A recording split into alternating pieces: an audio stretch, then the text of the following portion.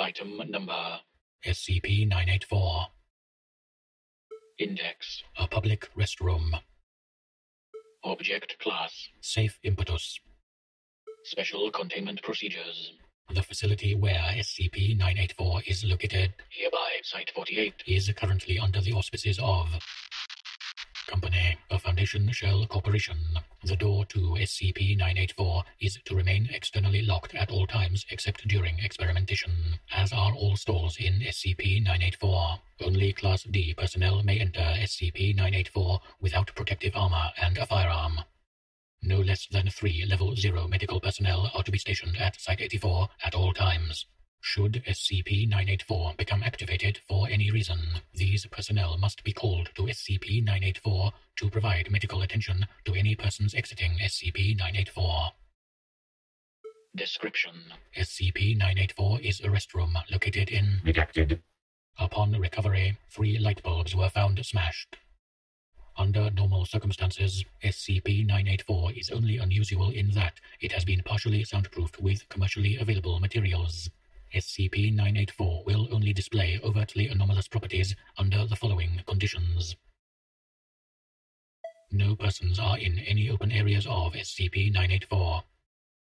Exactly 1 stall in SCP-984 is occupied by exactly 1 person. The door to said stall must be closed and locked. At least 1 light fixture in SCP-984 is non-functional or off. Should the above conditions be met at any time, 1 or more instances of SCP-984-1 will materialize inside SCP-984 once a person exits a stall. Specimens of SCP-984-1 tend to be large, highly aggressive mammals of varying species. Specimens have included Canis lupus, Alces, Ursus arctos, and in one case an instance of SCP-1000. All SCP-984-1 specimens disappear 9 minutes after manifestation.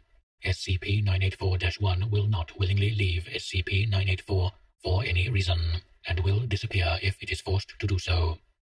Instances of SCP-984-1 will display symptoms and mannerisms characteristic of a mid to late stage infection of rabies. However, unlike most rabid animals, SCP-984-1 will display marked hostility towards humans, particularly any persons who enter SCP-984. As persons in SCP-984 are not typically prepared to handle dangerous animals, victims are often bitten several times before being able to properly defend themselves. In cases where at least 1 specimen of SCP-984-1 is particularly large or strong, it is possible for SCP-984-1 to kill the victim shortly after manifesting.